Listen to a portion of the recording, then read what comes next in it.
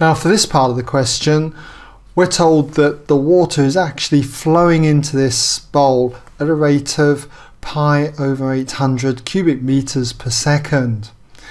And we're asked to find the rate of change of height when h equals 0.1. Now this rate of change here, is the rate of change of volume with respect to time. You can see it in the units here, cubic meters per second. So what we're given is essentially the rate of change of volume with respect to time, dV by dt. So how are we going to find the rate of change of height when h equals 0.1? Well, we have to use connected rates of change here. We're being asked then the rate of change of height, that is dH by dt. Now, to work out dH by dt, we use the chain rule. In other words, it's dH by d something times the same d something by dt. It's as if these cancel out. But what is that d something going to be? Well, when you look at this question, the only other letter that really seems to be in it is v. So it's going to be dv that we use. And so we're connecting here two rates of change. Now in the previous part, we worked out what dv by dh was when h was 0.1.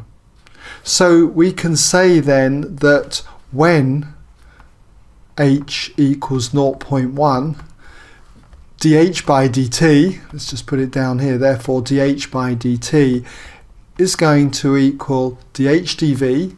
Well, we've got dV dH, so we just need to reciprocate this, so that's going to be 1 divided by 0.04 pi, and that's multiplied by dV by dt when h is 0.1, and we know that whatever h is, this is coming in at a constant rate, so that's always going to be pi over 800. So just simplify this, the pi's cancel, and if you do 1 over 0.4 I should say, times 800, you get exactly 1 over 32.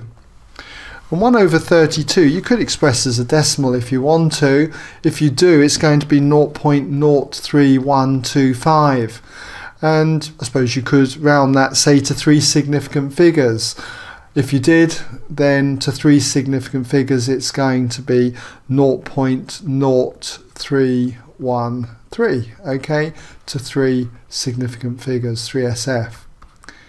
And the units here as well would be useful because we've got a rate of change of height with respect to time. So that's going to be the height, which is in meters, time is in seconds, so it's meters per second. I would leave it as 1 over 32 though, you get the exact value that way. Okay, so I hope that's given you some idea then how to go about that.